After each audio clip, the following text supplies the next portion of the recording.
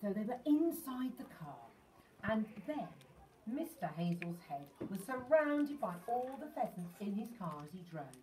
"Drive on, Mr. Hazel, sir," shouted Sergeant Samways through the window in his most commanding policeman's voice.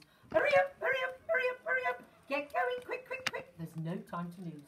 Ignore those pheasants, Mr. Hazel, and accelerate that engine as quick as you can." Mr. Hazel did not have much choice. He had to make a run for it now. He started the engine, and the great Rolls-Royce shot off down the road with clouds of pheasants rising up from it in all directions. Then an extraordinary thing happened. The pheasants that had flown up off the car stayed in the air. They didn't come flapping down as we'd hoped they would. They stayed up and they kept on flying.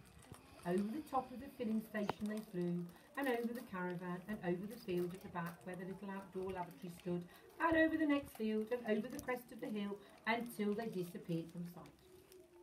"Great Scott!" shouted Doc Spencer. "Just look at that! They've recovered. Their sleeping pills have worn off." Now all the pheasants around the place were beginning to come away. They were standing up tall on their legs and ruffling their feathers and turning their heads quickly from side to side.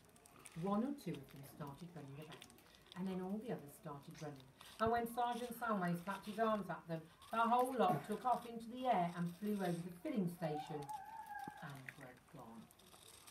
Suddenly, there was not a pheasant left. And it was very interesting to see that none of them had flown across the road or even down the road into the direction of Hazel's Wood. Every one of them had flown in exactly the opposite direction of Hazel's Wood. And that's the end of the chapter. See you tomorrow.